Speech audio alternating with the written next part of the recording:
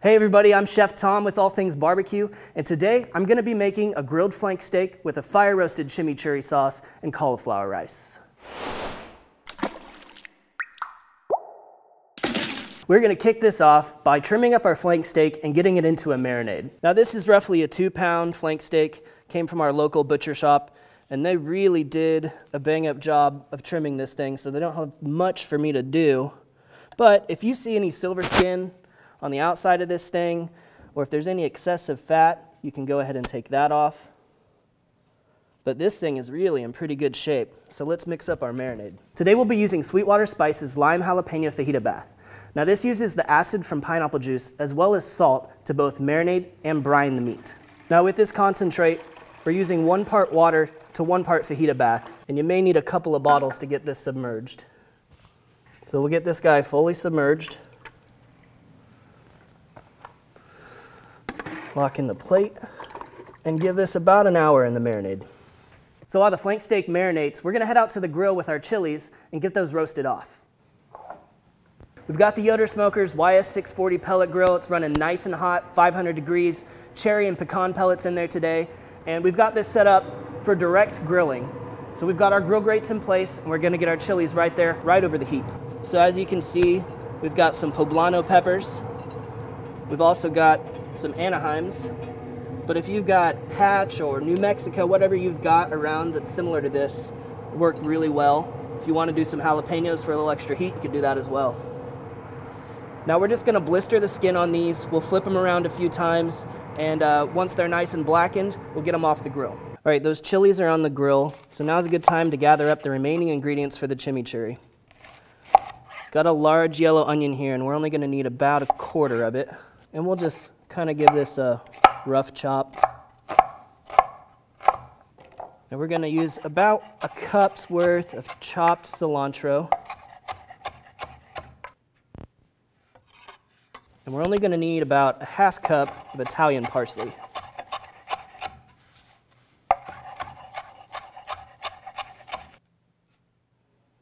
So you can see we're getting some nice charring. We want a little bit more of that on this side.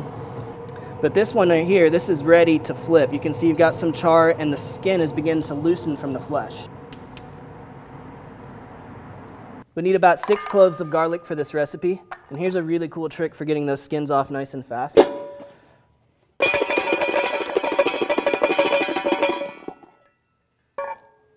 And they are peeled.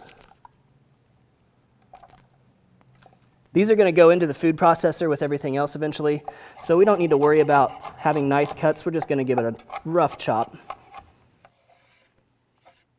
I've got some capers here that I've already rinsed. I'm going to take 2 tablespoons of those. And the last thing we're going to need is about 1/4 cup of lime juice.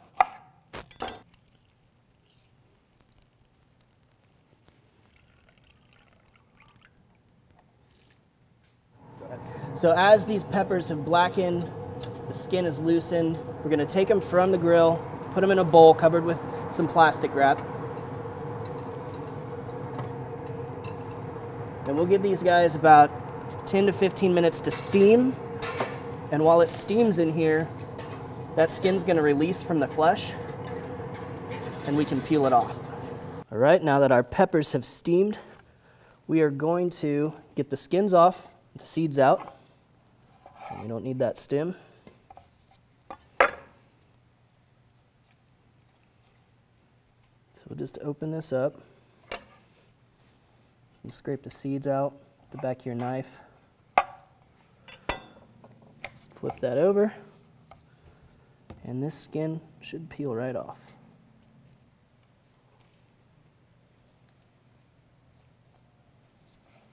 All right, and this can go in the bowl with the rest of our chimichurri ingredients.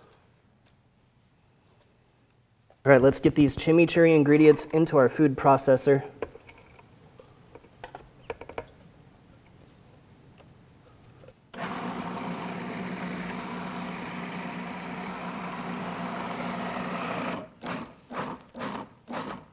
And with all these herbs in here, you're gonna have to scrape down the sides a couple times.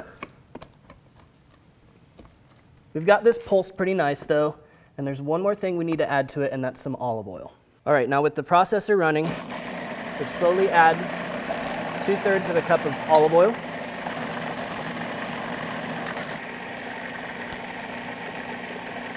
You can see that we're almost there.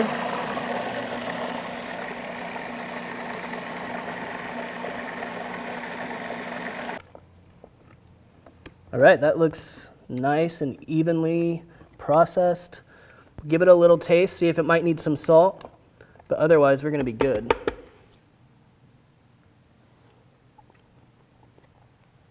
Nice and bright. I think a little pinch of salt would help though.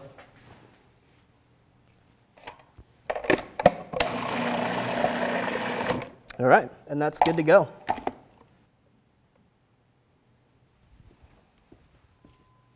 Flank steak is ready to come out of the marinade now. We're gonna get it seasoned up.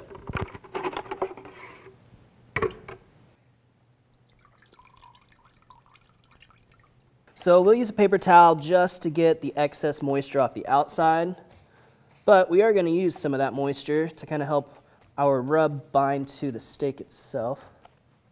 Speaking of our rub, we're using Cattleman's Grill 8-second ride Carne Asada rub. This has got some really great chili flavor, a little bit of heat to it, so go light if your family doesn't like the heat. And there's plenty of flavor in that marinade as well, so we don't have to go too heavy on this.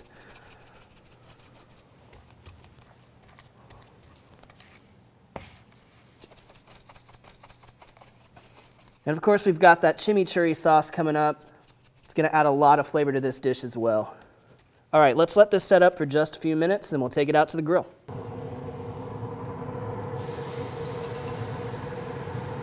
All right, so as you can see, fairly thin piece of meat, so this is not gonna take a long time, and we're still running the pit nice and hot.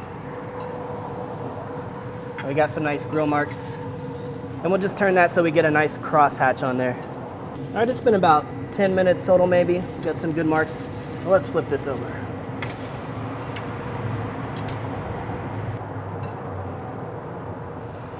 All right, looks like we've hit our mark, so let's go ahead and pull this guy off.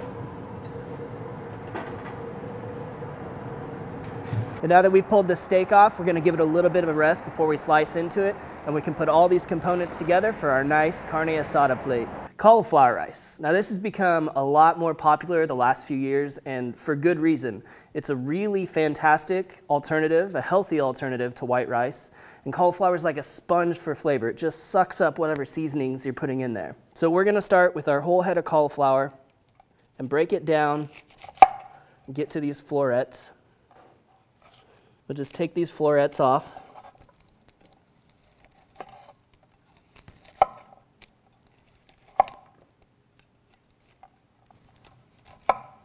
All right, just a rough chop on these. These are headed to the food processor.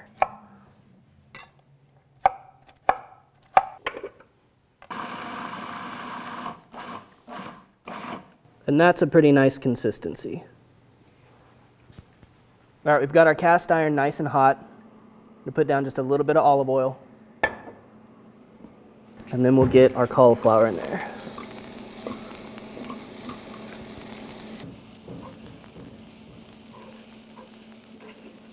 All right, so we're about 10 minutes in on this.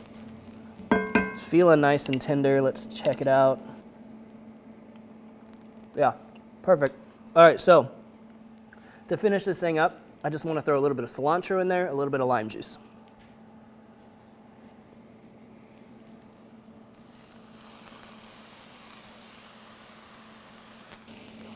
Oh, that smells awesome. All right, stir that up. We'll keep this warm, and we are ready to build our plates.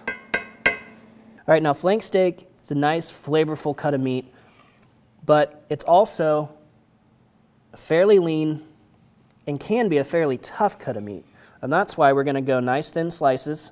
We can see the grain is running this direction, so we cut at a 90-degree angle to make those muscle fibers as short as possible.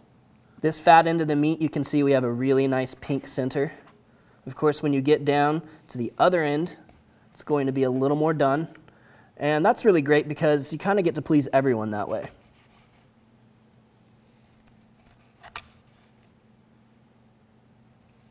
Now, we get you guys asking sometimes about some of the tools that we're using in the kitchen and stuff like this. For example, this knife is the Victorinox slicer. And it's great for jobs just like this, taking cooked meat and cutting it nice and thin. That's the kind of tool you want to be using. So like I said, if you're not a fan of the pink center, this other end down here is going to be for you, but still lots of juice in there. Personally, I am a fan of the pink end, so I'm going to take a bite out of that. Well, you'd never know it's supposed to be a tough cut of meat because that's super tender, super juicy. All right, we'll put down the base of our cauliflower rice. We'll get some of our flank steak on top of there. Hit it with the chimichurri.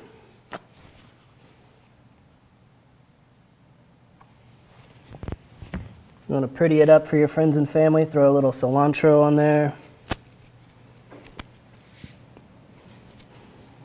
Slice of lime, and you are good to go. I'm going to get some of that rice, some of that chimichurri.